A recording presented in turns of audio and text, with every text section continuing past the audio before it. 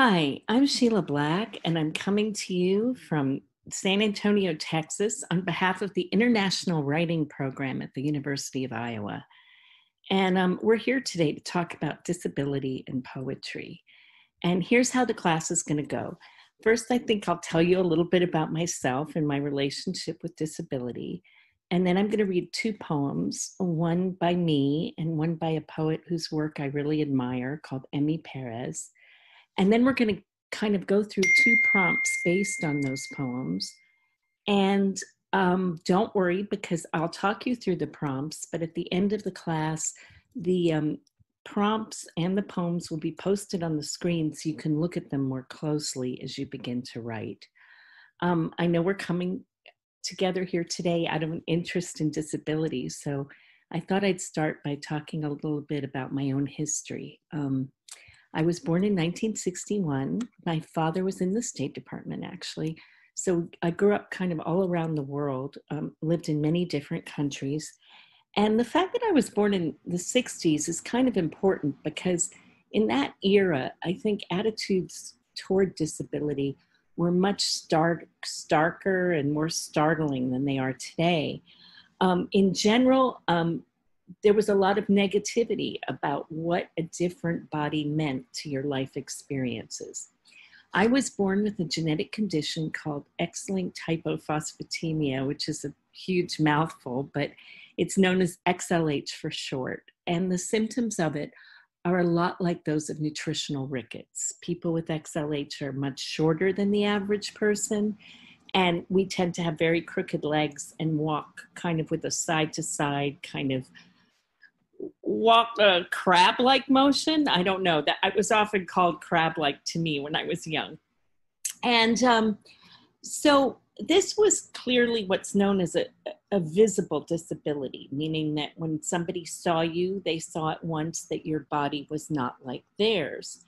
And what this meant for me as a child was that most of the grown-ups and the children and grown-ups around me tended to treat me as if I was by definition an outsider.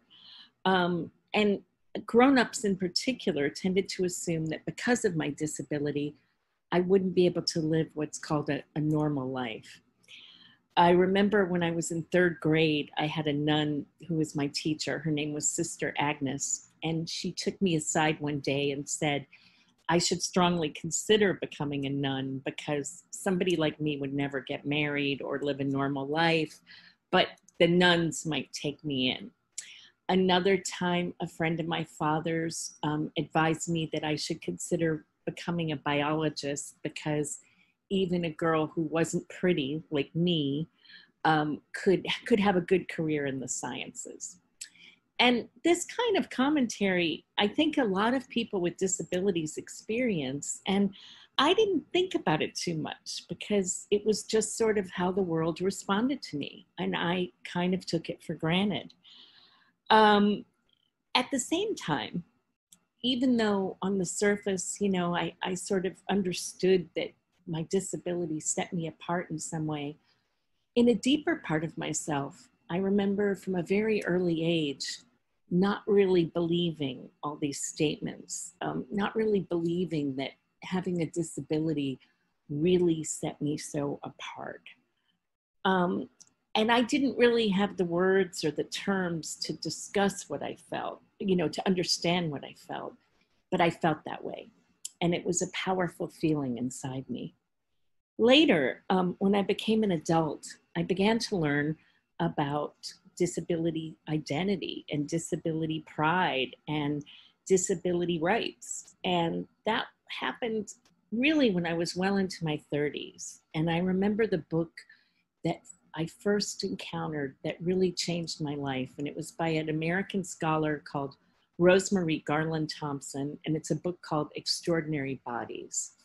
And in this book, Thompson basically talks about the social construction of disability identity, by which she means that disability is not simply a medical condition or something to be cured, but it could be considered as a kind of political class. She said in the book that one of her goals was that a disabled body, meaning a body like mine, should move from the realm of the hospital to the realm of a political minority. And what she means is that when we think about what it is to be disabled, we can think of this as an identity that is formed by the society around us and can be critiqued, and also that disability identity is an identity that we can assume the way we assume a nationality or an identity as having a certain religion or race or ethnic background.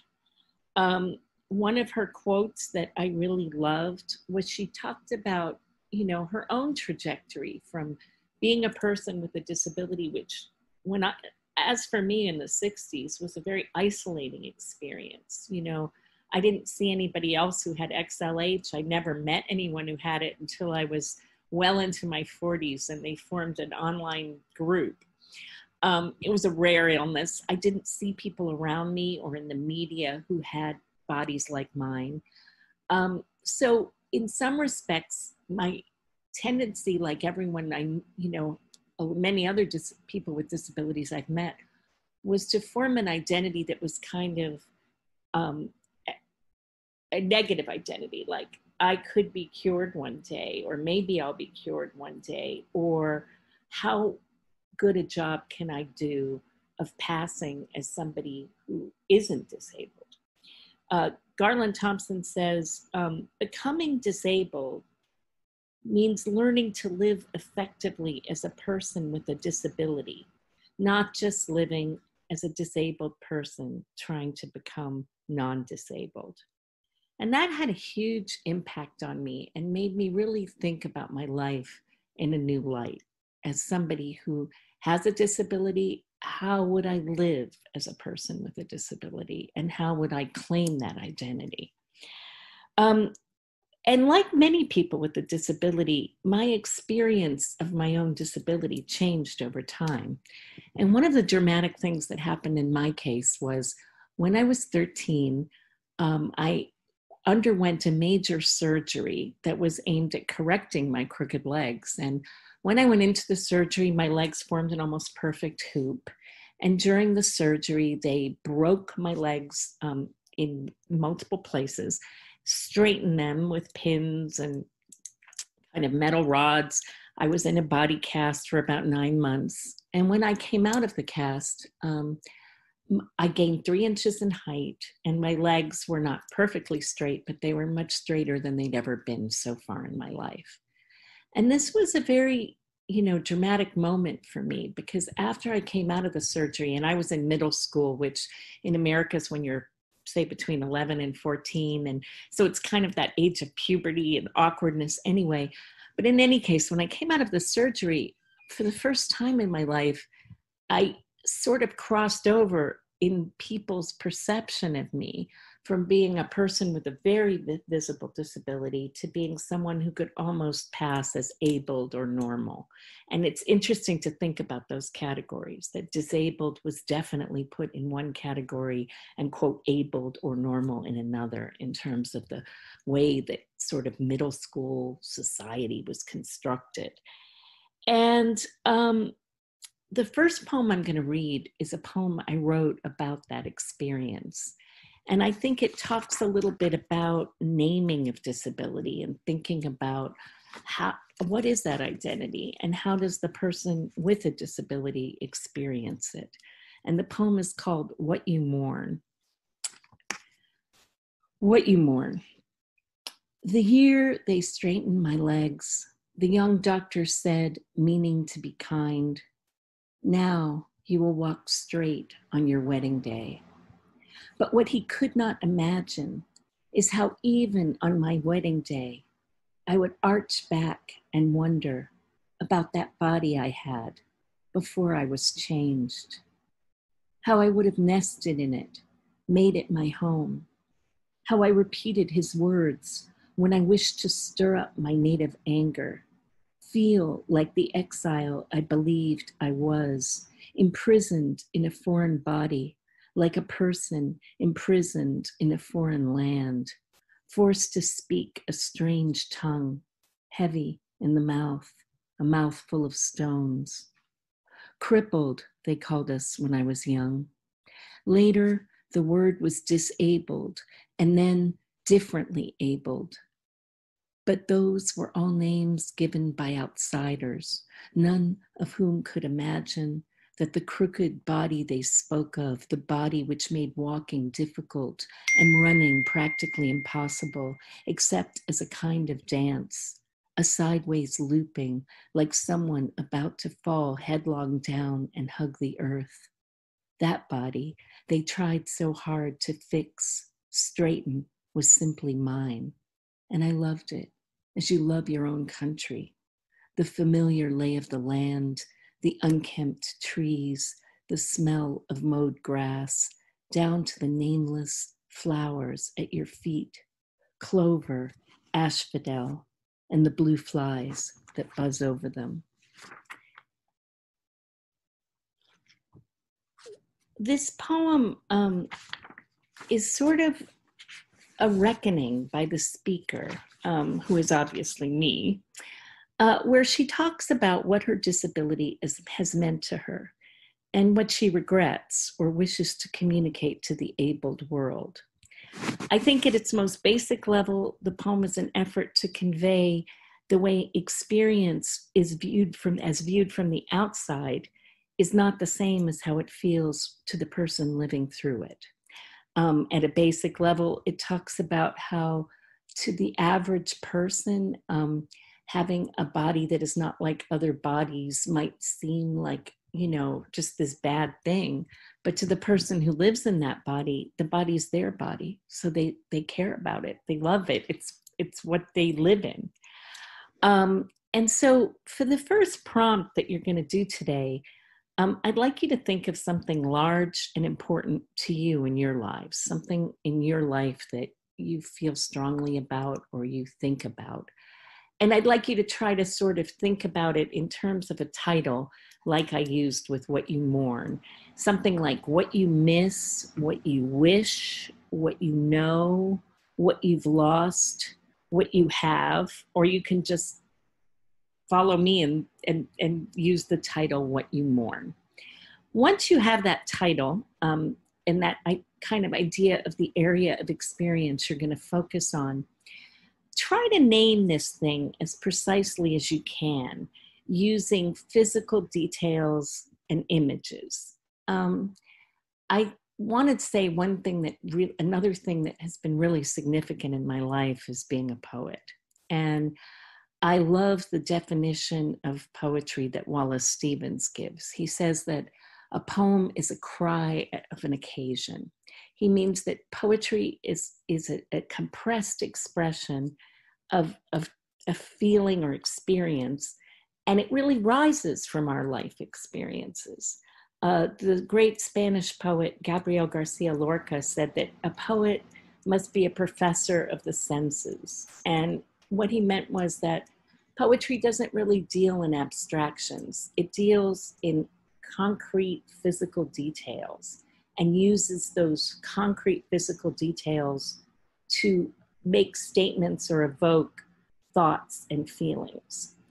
One of the greatest tools of poetry is really the image. And when we say image, we mean simply a picture in words.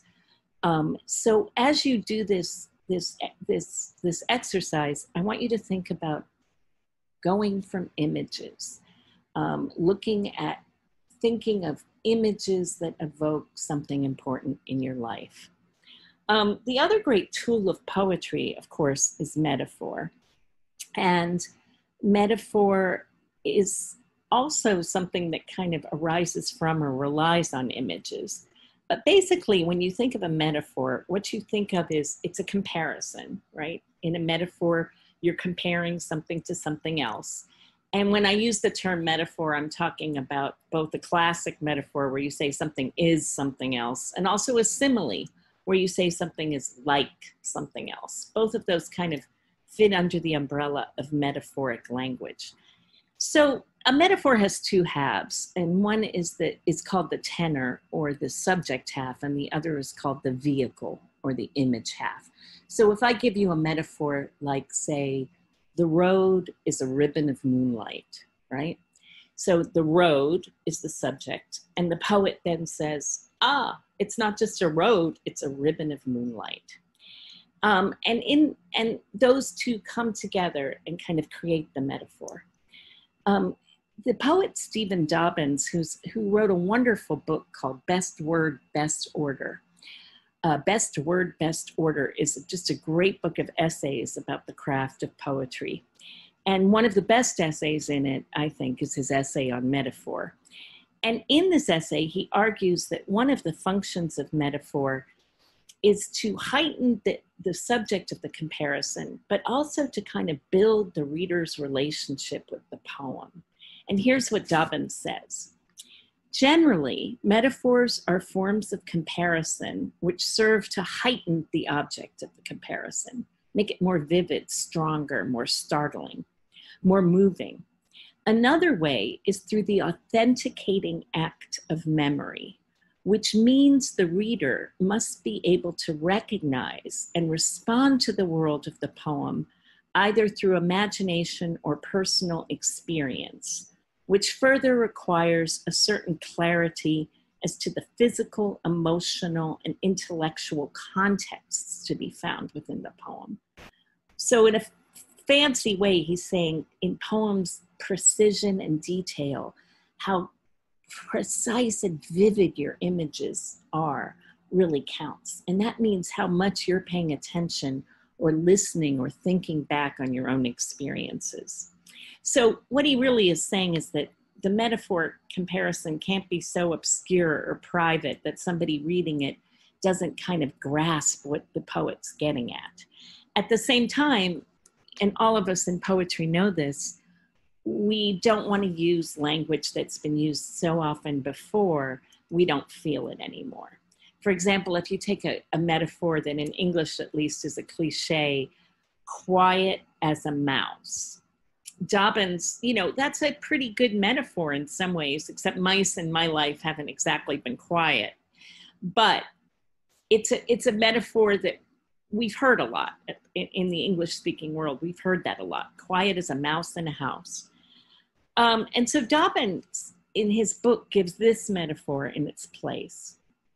Quiet like a house where the witch has just stopped dancing. Now that's kind of a more powerful metaphor. And Dobbins would argue that it's fresher, we feel it more, because the image part is a little bit mysterious or open-ended. We don't know what the witch's dance in this house is really like. We have to kind of use our imagination to kind of picture this witch, whoever she is, dancing in this empty house. Dobbins says, when it is open-ended, he means the image part of the metaphor, it works like a symbol. The image works like a symbol, which in its simplest form represents more than its literal meaning. The witch's dance is not described, and while we may have some idea of it, we cannot encompass it, nor what the house is like without it, except that it is wonderfully quiet. So as you think of the subject that you're trying to name, what you've lost, what you wish, what you mourn, what you miss, don't be afraid to use metaphor if it helps you make the reader feel or see the subject in a new and surprising way. I think that metaphor really is the way that the poet often directs the reader, how they wish to see the subject they're talking about. For example, when we say a road is a ribbon of moonlight, that's kind of a romantic image. But if we said the road is a flat landscape of yellow lines, the road is a place full of endings. Everything we say changes how we view that original subject. And that's sort of the power of metaphor. Those examples I gave weren't perfect. They were off the top of my head. But the idea being that your metaphor is where you really get to shape how the reader reads your world. And the image does the same thing. We can talk a little more after the next poem about images, but I wanted to move to the next poem. I love this poet. And this poet, like many poets, is very specifically located in a way in her time and place. But I think that one of the wonderful things about poetry is that the more specific you often are in explaining your experience, your world, in bringing the reader into your world, it's a strange paradox, a kind of a mystery, but the more universal your poems often become. It's as if by evoking a tiny moment, one often captures the whole scope of a universe. This poem is called Green Light Go, and it's by Emmy Perez. She lives on the US-Mexico border in McAllen, Texas.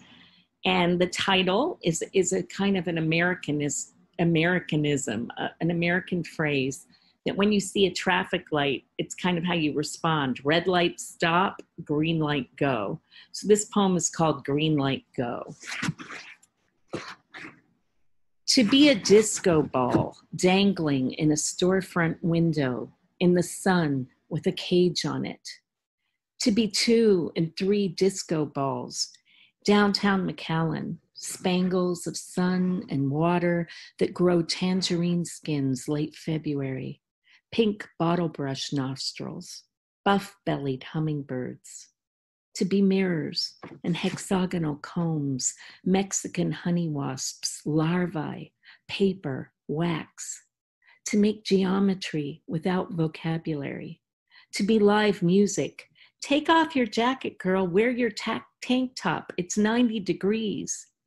To be a green light go, downtown Corpus, after cars and trucks zooming on beach sand before hot tubs.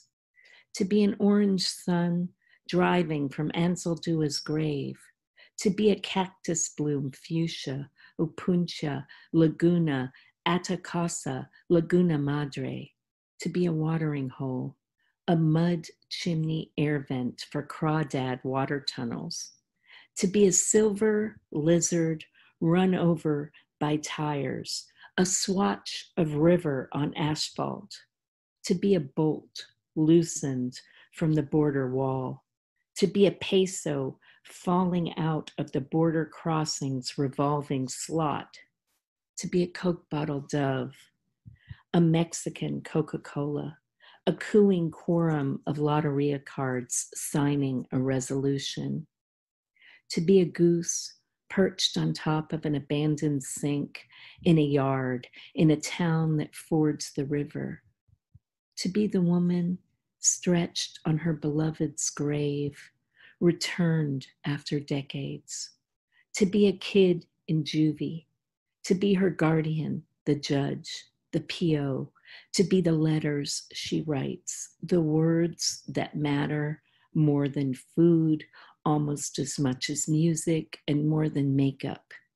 Nearly suns seen through the mandatory skylight, imagined by the control room monitor. To be El Chalan, the last hand-drawn ferry on the river, its ropes pulled by pilots. To be a passenger, almost on the other side. Now, I know that at first glance, this poem may feel a little challenging or overwhelming. There's a lot of words that are specific to the place, like Lotteria is a game that they play in Mexico with cards. There's names of animals and plants that are native to the region. But if we look at the structure of the poem and what it's doing, I think it's really interesting and a great model for a prompt. Basically, this poem is a list poem. Now, I don't know if you all know a list poem as a term, but a list poem is one of the very simplest forms of poetry. And it's basically when you construct a poem simply from a list of objects and images. And almost inevitably, when you do that, patterns start to emerge. The other thing that this poem does, and I'll just point it out, is that it uses a technique called anaphora, which is when a phrase or word is repeated at the start of each successive clause or line. Anaphora is a repetition, and it uses repetition. It's a very ancient poetic technique, and also rhetorical technique because it creates the feeling of a litany or chant. The minute we see anaphora and repetition of a phrase, we begin to pay attention, and we're sort of pleased by that. Now, the anaphora that Amy Perez uses in this poem is to be a. So the poem's kind of an imaginative journey. The speaker is moving through this landscape. She begins with, you could see she's driving in her town, and she sees a store window with a disco ball. Those are those mirrored balls that you see over dance floors, and sometimes they have cages over them, kind of gilt or you know, rhinestone cages, and they spin over the dance floor. So she begins with this one object, and she moves to list other items, things in her world. And gradually the poem begins to kind of form an argument or a feeling about where she's living. We could see that it's about imagining yourself into all these spaces, but as you read the poem, notice that it's really a poem about borders and borderlines and fences. And the use of anaphora gives it a musical feeling that kind of satisfies us as we go on that journey. So the prompt I'd like you to try for this poem is, first of all, I want you to write a list poem. So as we've said, you begin with a concrete object, you notice it, and you kind of free associate through a list of other objects, which you can categorize before you start, or you can just kind of take off and see where it takes you. One of the reasons I wanted to use this poem as a model is because I wanted you to notice that, going back to Lorca's idea of being a professor of the senses, how many colors and pictures and smells and feelings we get from this poem. The poem gives us things we see, also kind of evokes sound. To be a peso falling out of the border crossings revolving slot. So we know from going and putting coins in machines what that sounds like, right? And that's in the poem. And so I'd like you to think about writing a list poem, beginning with a place that you're familiar with, a place that you care about, and using the list to kind of evoke or tell us something important about that place. And another reason I wanted to use this poem is in the idea that the more particular we are, the more universal we become. I wanted you to kind of follow the model of this poem and not being afraid to be very specific and accurate in as much as you're able about the places in the world that you're writing out of. Okay? I'd also like you to use anaphora, that fancy word that means the repeating of a phrase or a few words, a word or a phrase at the start of each successive line or clause. And I think anaphora is a great way to build your poems, because I found that once you try it, you often find it's a great way to establish a kind of form for your poem without it having to be necessarily in form, you know, a sonnet, a villanelle, a poem with certain meter or rhyme, but it gives enough structure that we feel it in the poem. And then I would just like you to really let yourself do some free associating, by which I mean, see how one image leads to another image and where it takes you. I know that one of the things I've been talking a lot about in this is the importance of image. So I just wanted to kind of close with some thoughts about images and what they mean. You know, the word comes from the ancient Greek imago, and the original imago were little carved objects people carried. So it was the idea of tangible objects in the world having an almost religious or talismanic significance. And in poetry, we talk about images, but it can be sort of surprisingly hard to say, well, what makes an image work in a poem? What makes an image mean something? We all basically have a part of ourselves where we think in pictures. And we all know how certain pictures evoke certain feelings and other pictures evoke other feelings. For example, if I think about calm lake on a sunny day, that can be an image of happiness or, relative serenity. But if I talk about dark pines in a rainstorm, you immediately think more of something melancholic or maybe a little, worrying. Even weather and nature are the tremendous source of a lot of our image systems. Fine weather, cold, heat, all of those things evoke different types of sensations. A lot of what in modern American poetry, there was a movement called imagism. And the idea of imagism, which was founded by Ezra Pound in around 1919, was that a poet should be able to convey the meaning of their poem through the image alone. That the perfectly selected image would sort of give you the message of the poem. And I think that was an interesting idea because it was, in a sense, a reaction against poetry that had seemed too full of empty rhetoric, the way politicians can be, too full of big statements that didn't necessarily really create feeling or impact the reader. So the idea was that you would pare poetry down to just image.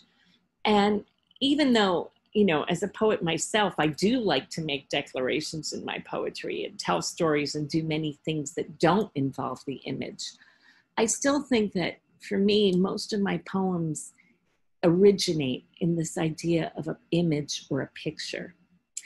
And a lot of the ideas the imagists had about what was the quality of an image that made it work in a poem really came from the Japanese haiku tradition. Haiku are very small poems. They have 5 syllables, 7 syllables, 5 syllables. And they basically are often capturing a moment where something is turning into something else. And the Japanese poets, haiku masters, often spoke of a quality called sabi as something they really valued in images they thought worked in poems. And sabi means literally kind of a love for what is old or faded, worn, used. It can mean a feeling of slight loneliness or desolation. The feeling of solitude we have sometimes when we're alone out in the natural world. That's sort of a feeling of solitude combined with a little bit of a feeling of awe, like we're in the presence of something much bigger and vaster and more long-lasting than our lives are. And in fact, the more we kind of look at what the poets were getting at with their idea of sabi, the more we come to sort of see that what they're talking about often is the way an image can juxtapose two elements that suggest a kind of feeling just by their coexistence in the frame of the image. Let me give an example. Basho, who was the great 16th century Japanese haiku master, and it's worth looking at him if you haven't. He wrote a wonderful book that combines haiku and travelogue, and it's called Narrow Road to the Deep North. And I think it's available in many translations around the world, but it's about a journey he took across Japan in the 16th century, and he has moments where he's describing his journey and moments that are little poems. And Basho wrote about a poem. He said, a sabi in the image provides color to the poem. The sabi is the color of the poem. And that if the poet chooses images that have sabi, he or she has no need to explain what they're saying. The image will do the work. And Basho gave 2 examples of images he thought had this quality. And the examples were a very old man at a party for very young children, And the second was a pair of satin dancing slippers abandoned on a roof in the rain. Now I can grasp the meaning of the first image very clearly. You know, it's an image of time and the sort of poignancy of time. You know, the way the very old come together with the very young. The other image is frankly more mysterious to me, but in some ways more intriguing. These satin dance slippers abandoned on a roof in the rain seem to speak of something like festive, somebody going out to a party and the party's over. You know, like that feeling you have when you've had a dinner party or people over to your house for supper and then everyone's left and you're cleaning away the dishes. There's a peculiar kind of feeling of that. And I think what that feeling is the immediacy of the moment somehow set against something that evokes the scope of time. You know, the sort of immediate, the ephemeral, meaning the fleeting or passing, and what suggests the long stretch of time. And I think that the images that most pierce our hearts have a couple of things in common. They kind of capture that sense of paradox, or that time is at once slow and fast. And they also tend to be images where there's more than one element. There's an element of movement or change. And this is something that the haiku masters who focused intensely on the passing of the seasons were very aware of. Often a haiku image is about the moment a leaf falls, or the moment something blooms, or the moment day becomes night. It's about change, and it's also about paradox. So those are just some things to keep in mind as you begin to work on these two poems, thinking about how you can use image making and by extension also metaphor to sort of draw the reader into your world.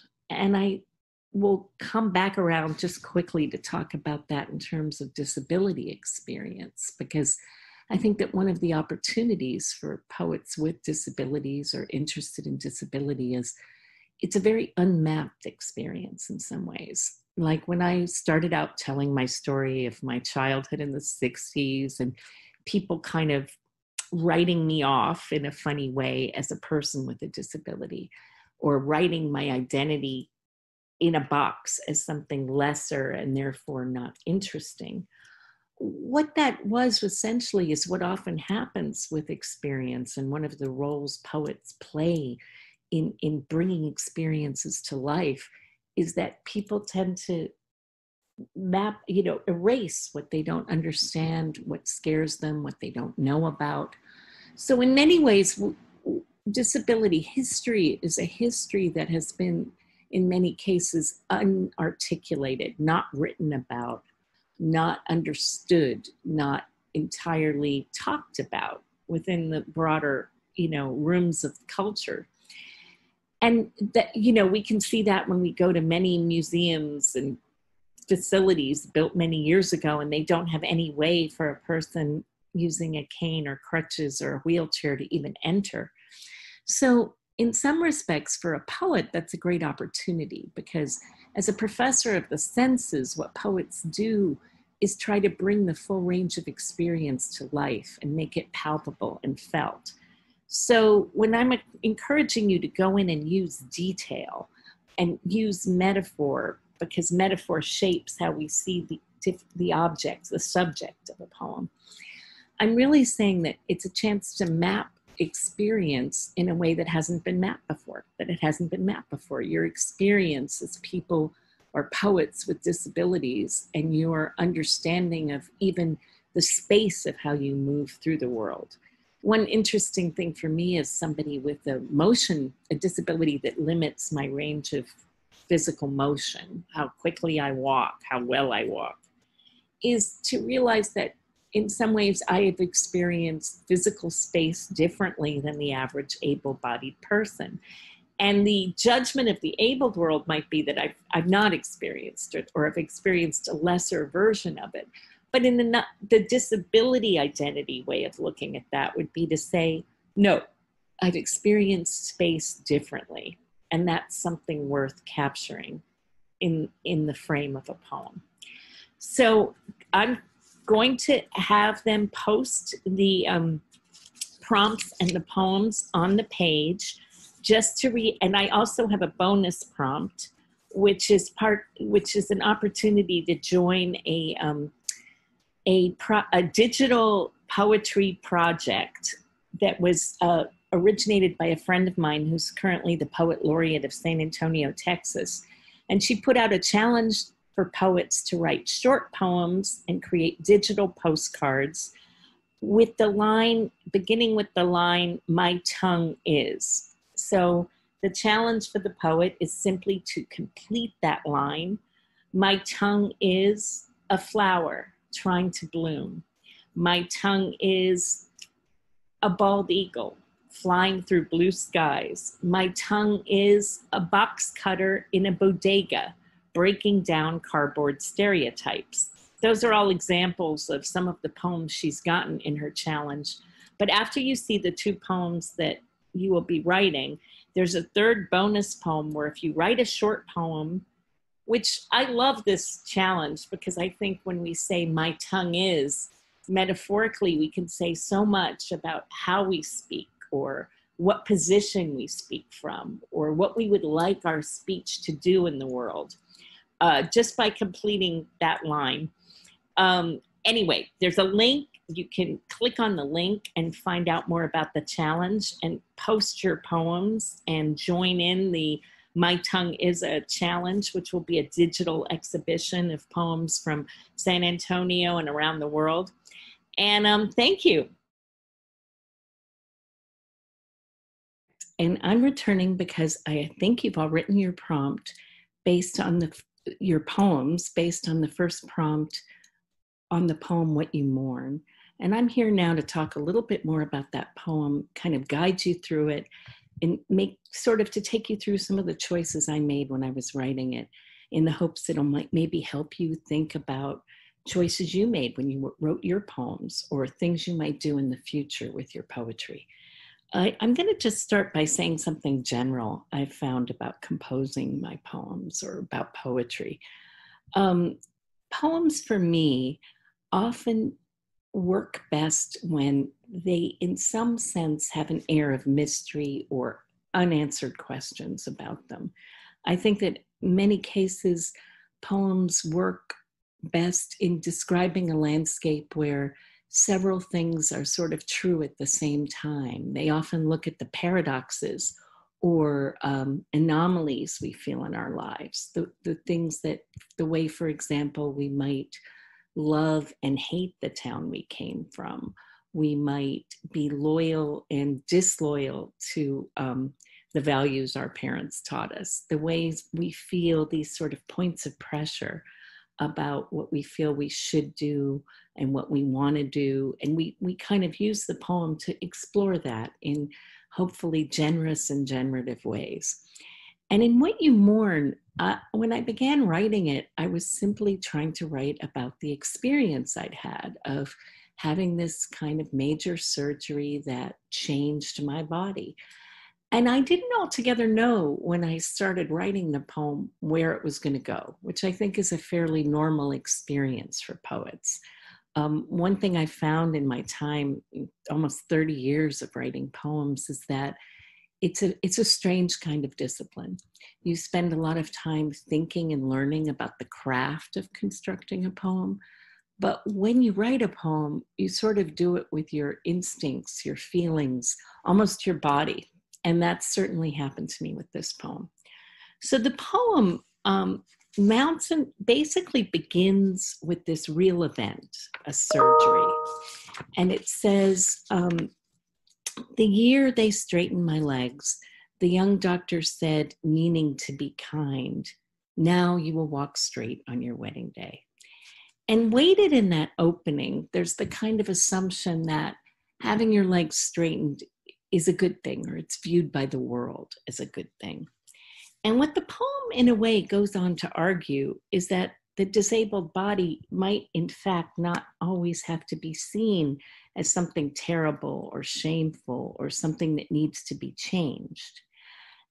And that argument really came to me in many ways through what became the controlling metaphor of the poem. And when we speak about a controlling metaphor, what we mean is not necessarily a single line, but a sort of comparison within the poem that becomes the comparison that drives the subject matter or the shape of the poem. And the comparison in What You Mourn comes in really in the end of the second stanza. But what he could not imagine is how even on my wedding day, I would arch back and wonder about that body I had before I was changed. How I would have nested in it, made it my home, how I repeated his words when I wished to stir up my native anger, feel like the exile I believed I was, imprisoned in a foreign body, like a person imprisoned in a foreign land, forced to speak a strange tongue, heavy in the mouth, a mouthful of stones. So you see that comparison start to mount. And one of the things you can think about exploring in your own work is that when we're taught metaphor in school, we often think of it as a very direct comparison, like the one I gave you in the original lesson, the road like a ribbon of moonlight. But often in a poem, what happens is metaphors begin to build on each other, or you can extend a metaphor over several lines or even a whole poem, which is sort of what happens here. We begin to see this idea of the body as a home, right? And so the first word that kind of signals that is, I would have nested in it, like a bird in the nest, and then made it my home. So I would have been in it, it would have become my home. And then the next word we get is native. And that immediately starts to evoke this whole landscape of country, nationality, loyalty, that I think is important to the poem. And I think is the leap the poem makes, which is to say that this disabled body is in a sense a country with all the things that a country evokes, like customs, habits, experiences, rituals, traditions. And then that comparison becomes more overt. The argument made is that this surgery, which straightens the body, feels to the speaker like being made an exile from herself. She can't help thinking back about the body she had before. So the implicit comparison is this change in the body reads to me like the change someone makes when they leave their homeland and they go to a different country with new customs, new habits, new, ways of being. So the implicit comparison being made is that between the disabled world and the abled world, it isn't simply a medical question. It's a social question. It's a question of value and understanding. And that gets centered around language. Forced to speak a strange tongue, heavy in the mouth, a mouthful of stones. And I think that in some ways that for me personally was this poem, interestingly enough, was one of the first poems I ever wrote. I wrote it a long time ago and it still, gets reprinted and talked about, which is interesting to me because it feels in some ways very far away from me. But I think that it was one of the first poems in which I really directly tried to tackle my disability identity personally. And what I kind of uncovered about it was a feeling that in some ways it had been like a country, an identity. It had shaped me, and in ways that the world outside did not recognize. That's where the sort of imaginative leap of comparing it to the experiences of somebody who has to emigrate or is exiled came into play. It was to move from being visibly disabled to supposedly able to function as abled meant sort of adopting a completely different perspective and even a different way of expressing myself or understanding myself. And in the context of the poem, it's an exile I don't particularly want. And that's why the poem then goes into the whole subject of how are people with disabilities named? And it's interesting, for many people now, the word crippled is an immediate, it's a word people don't like to use or have used about them. But when I was a child, I was definitely called a cripple. That was kind of the term. And then the term became disabled, and now people sometimes say differently abled. And all of these terms have their reasons and their issues, but what's really interesting is what's behind them. The compulsion to name somebody or name something, and what that says about how we actually relate or view each other. The poem then goes into, I think, a more lyric kind of exploration. And by lyric, I mean kind of associative, imaginative, personal, about what it would be to think of disability as a kind of country, or my body as a kind of country. And I think that those sort of imaginative, associative, metaphoric explorations are often where poems uncover for the reader and the writer sort of the thoughts and feelings that are often truest to an experience. And it's something where I think thinking about how metaphor springs out of things of the world, sensations, details, really matters. I guess I would just note that I give myself a lot of freedom to rotate between the idea of the body moving and the idea of what a landscape looks or feels like. I don't know why I picked the flower asphodel, but it's sort of a beautiful early spring flower. And the blue flies felt important to me in the end, because in some ways, part of what I was trying to say wasn't that disability was like wonderful, or that the country I was amazing, but just that it was real. It had flies, and it, the experience of disability deserves to be paid attention to simply because it is. And like a landscape, it contains lots of things within it. And that identity can't be summed up by a slogan or a name, a one-word name. And I think that that was kind of what I was moving toward with this poem. I think that the lessons or the ideas you might take from it are what is possible by extending a comparison. Again, going back to that idea of metaphor, not thinking of metaphor as just a formula, but thinking of it as a space you enter, and the ways that you can extend and grow and explore your comparison to reflect things about your experience. I think that's kind of a good way to think about going about it.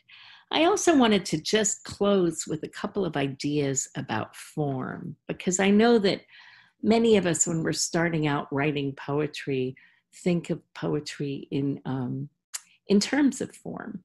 We learn about the sonnet or the villanelle, or that poems must rhyme.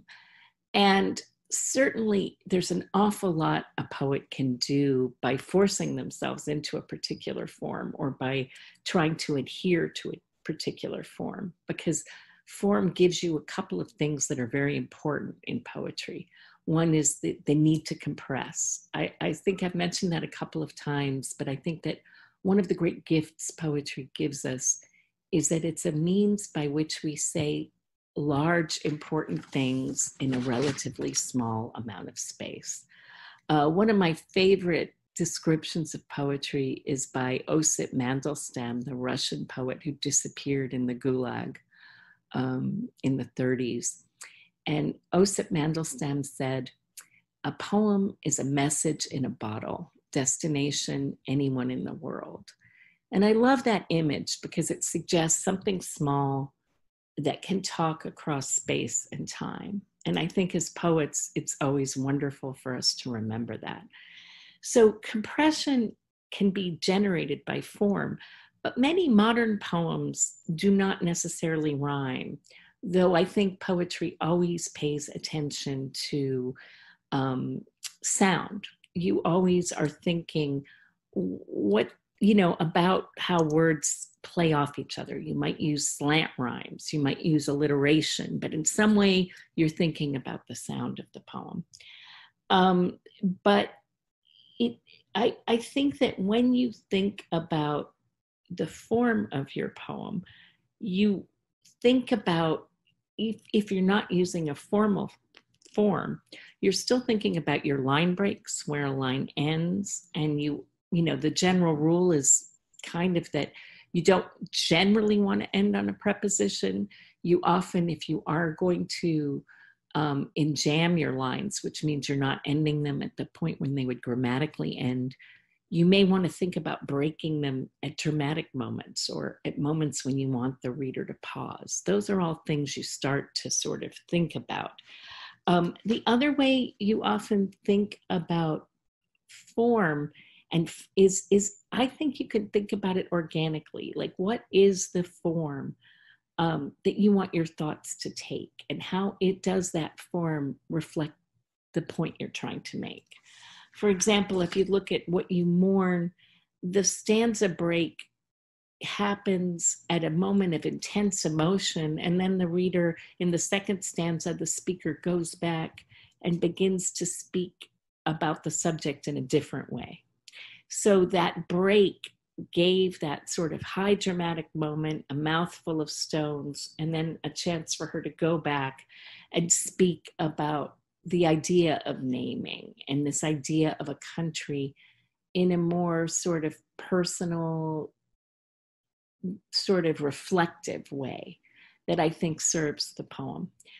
And the only other thing I'd say as you think about it is perhaps the element of surprise. How can you, going back and looking at your poem, think about the idea that whatever subject you began with, maybe you just set yourself the goal of, by the end of the poem, you'd like the reader to see it in a slightly different way. Here we're going to talk a little more closely about the second prompt, which was for the poem Green Light Go by Emi Perez. And I just want to say a few words about why I chose this poem. I know that the workshop we're doing is focusing on the idea of poets and poets with disabilities writing poetry. But I tend to think that as a poet with a disability, we are always concerned with civil and human rights in the broadest possible way.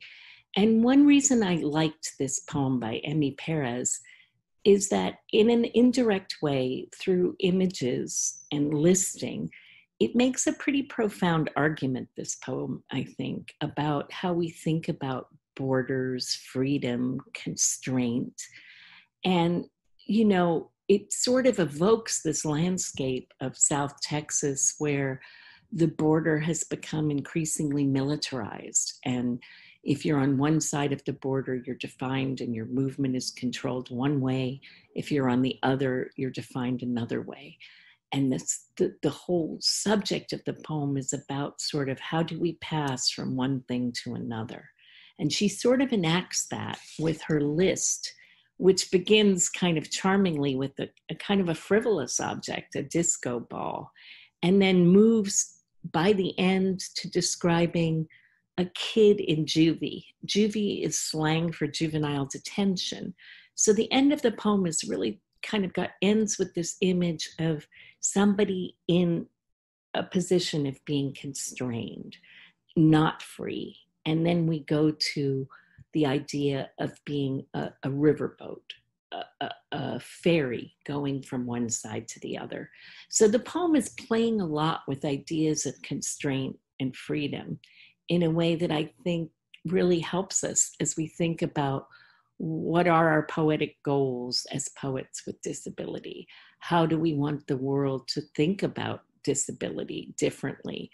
And I was also drawn to it because I think people with disability often have a lot of experience of being put in boxes, seen one way, physically constrained, unable to do certain things or enter certain places. which is what accessibility and inclusion movements are all about. As poet, I wanted to give this exercise because I think there's something really liberating and affirming about understanding how a poem can be really made or generated simply from a list of objects or images. So I wanted us all to try just giving ourselves that freedom. This isn't a hard form. This isn't a complicated exercise, but it can take you to all sorts of places you never expected and in really exciting ways.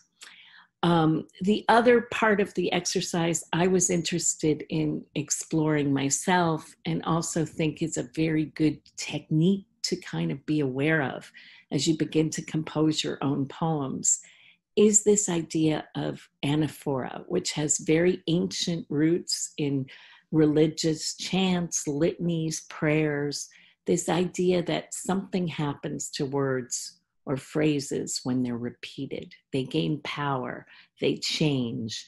We begin to explore what they mean in new and different ways. So I was interested in you doing two things in this poem, experimenting the pleasure of making a list and experimenting with the pleasure of what happens, how your poem takes shape when you simply use the simple technique of strategic repetition. The other thing I'd like you to notice, though, is that with repetition, anaphora, and techniques like that, lists, you're often making a pattern. And just like music, and poetry is in some ways very related to music, the exercise of a poet is in some ways to make a pattern, but also to think about the moments when that pattern breaks. There are a couple of sentences in this poem where she doesn't strictly follow the anaphora she's set up. And that's interesting. And often you have the freedom when you're writing a poem that basically uses a certain structure, you always have the freedom to manipulate that structure a little bit or to abandon it or break it. And that can often signal to your reader changes in the poem or information you want to highlight in surprising ways. So thought what I would do is just put up on the screen and maybe read to you the poem I wrote from this exercise, because in this case, I too just acted as if I was one of you, and I am. And I sat down and wrote a poem based on the exercise of making a list, looking at what happens in green light go, and maybe using anaphora, and maybe using Emi Perez's specific phrase, which I think is lovely. The phrase "to be a," very simple, 3 words, 2 of them preposition, 3 tiny words, but it kind of, for me, that phrase "to be a disco ball dangling in a storefront window," it kind of implies this attitude of speculation, curiosity, longing, that to me gave a lot of emotion to her poem.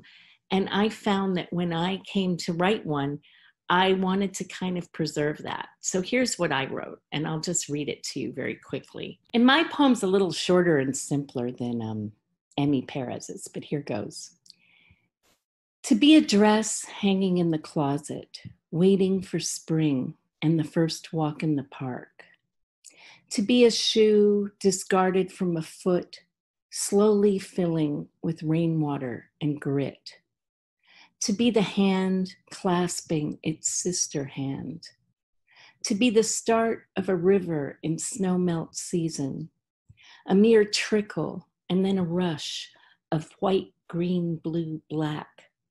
To be the last leaf on the branch of winter. To be the smallest possible first shoot of spring. To say, I have been here before, when it is not true. To be hyacinth, lilac, lily of the valley. To be oriole, bunting, simple bluebird. To be the person inside the house, peering out at the other people walking. To wonder if death is like having all the sleep in the world, a luxury, like the cleanest, never used sheets. to be the tiny ants that spread across the plate of sugar. So obviously, my poem really springs from a list of images.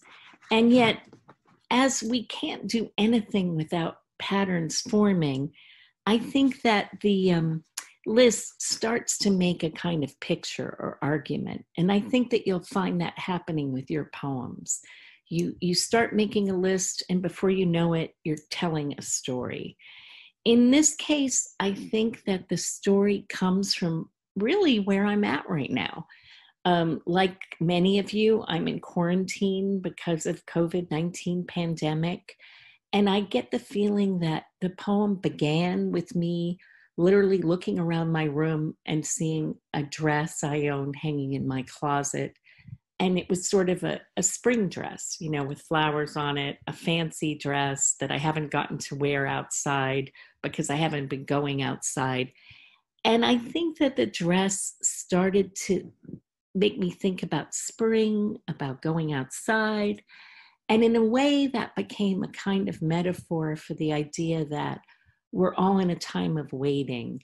The pandemic period doesn't feel like winter, but it does feel like winter because, like winter, we're waiting for when it's safe to go out again. Just as when it's a harsh winter, you find yourself waiting for the days when the sun will come back and you can go outside without your heavy coat on, or in this case, in the pandemic, your mask.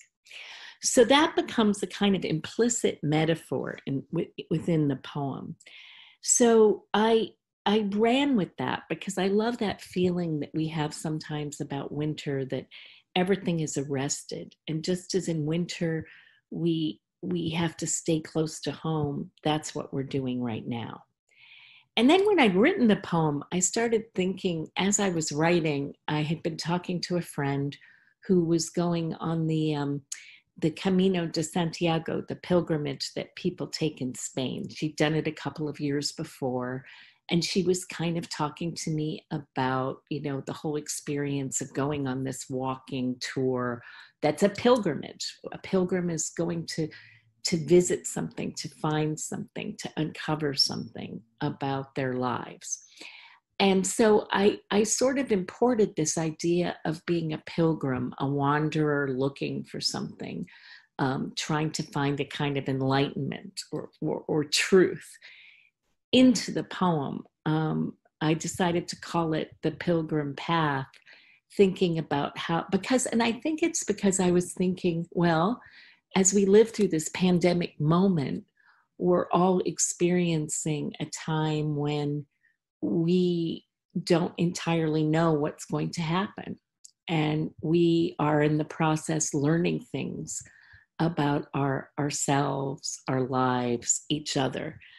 And so the last image of the poem, to me, feels like the last line for me. And the line is, to be the tiny ants that spread across the plate of sugar. And after I wrote that line, I thought, yes, I'm finished with this poem. But I think that, like many images and lines we use in our poetry, that line is interesting to me because, you know, when I wrote it, I don't altogether know what it means. I think of the ants going across a plate of sugar as being sort of, oh yeah, it's spring and we get to go outside and experience the whole wonder of the world again. I also think in some ways it's a faintly sinister image. You know, when I have ants in my kitchen and they, you know, come into my house and attack the sugar bowl, I want to get rid of them. So I wonder if in some ways I'm talking about the fact that to be human at this time in the world, in nature, feels like a troubling thing. We're all at the mercy of forces that seem beyond us as individuals. We're trying to figure out how we can act as a community against many things that are looming, like climate change, the problems of the environment, the problems in our politics. So I think it's interesting that sometimes when you write a poem or you craft a metaphor, many meanings that you may not intend come into the poem, and that's really okay. I wanted to conclude with one of my favorite definitions of poetry, because I think it kind of covers a lot of the things I've been talking about in this class. And it's by an American poet called Elizabeth Bishop. If you haven't read her, I recommend it. She's a fantastic maker of images that resonate. And by resonate, I mean they seem to talk about the thoughts and feelings we all experience in our lives. And she was once asked what makes poetry meaningful, or what makes poetry good to you? And she said, I think a poem needs to have 3 things: accuracy, spontaneity, and mystery. And I love that list, because I think that when we speak about accuracy, we mean simply the poem has to feel imaginatively true. And how do we get there? Often by using strong and interesting nouns and verbs, by being unafraid to use precise details without getting teacherly or pedantic about it. It means really thinking about the people, objects, places of our lives and that matter to us. Spontaneity, I think of that as coming into the music of the poem, in the sense that we don't want a poem to feel like a lecture. We don't want it to feel so crafted. We don't hear the voice of the poet. So in some respects, when we go back to the idea of a poem as a message in the bottle, part of what you're trying to do when you write poetry is try to learn to be as true to your own voice as you can be. And that's hard, because your voice is not going to be exactly the same as anyone else's voice. And your poetry voice is not necessarily going to be exactly like your speaking voice. So I think that you want to do some exploring to uncover that. But you want to really be listening to the moments when you feel like, yes, I'm saying something true, and I'm saying it in a way I want to say it, I need to say it. And trust those moments and let your style kind of grow from those. The other part, mystery, is really interesting. And I think it goes directly into what I feel is the real power of image and metaphor and why they're so important to poetry. Unlike a statement, an image can suggest meanings, but it isn't entirely anchored down to any one of them. There's always a little room for the reader to take that image and kind of own it. And that is a real gift to poetry, that you are using images, and by using images, you're letting your reader kind of become a co-conspirator in the poem. They may see an image different or feel an image slightly differently from how you do. And that gives them a reason to keep returning to the poem. Similarly with metaphor, metaphor often opens multiple possible meanings or suggestions within the original object described. And it's a way you can help direct your reader, but it's also a way you can open for your reader a different sense of what that original object really means. And I think that those things together make what is so significant about poetry for us. That poetry doesn't necessarily answer all our questions, but it helps us have a better sense of what they are, and it gives us some glimmers of where we might find answers. So in many ways, becoming a poet is much like becoming a pilgrim. You're learning to walk through this process of asking important questions about your life. And I think that that's especially important for us as people with disabilities, because the definitions that we have been given for what our identity and lives are and the forms that they're allowed to take have often been really restricted by social practice, custom, superstition, and quite frankly, the fear many able people have, because disability is mysterious to people. For example, I was born with a body that looked different from most other bodies. I didn't even have family who had the same genetic illness I did. I was a mutation, that kind of sci-fi word. And so I was the first person in my family to be born with XLH. And there was a feeling that the mystery of this tends to be viewed by most people, mysterious things, things people don't quite understand, tend to be viewed with superstition, fear, and that sometimes translates into prejudice and hate. And yet, in fact, in some ways, disability is a sign of the remarkable vitality and variation of our bodies and our lives and our experiences. And it's not surprising to me that many people with disabilities have turned to poetry and the arts, because at their best, that's exactly what the arts do. They say, this was my experience. This is how it felt. This is what it meant to me. When Wallace Stevens says, poetry is the cry of an occasion, that's what he means. And when we think of poetry as something that teaches you, shows you, makes you feel something, what it makes you feel is really the infinite variety of human experience, that the world is large and full of wonders. Thank you. And last but not least, I hope you have a good time writing these poems, and I hope that you'll also think about various ways you might incorporate modeling your work on work you admire can expand your practice as a poet. I still find that if I gain a lot from experimenting, not just with form, but with looking at the poems of poets I admire and trying to do something similar. It often teaches me a lot about how language works, how my own process works, and new ideas and techniques I can take. Thank you.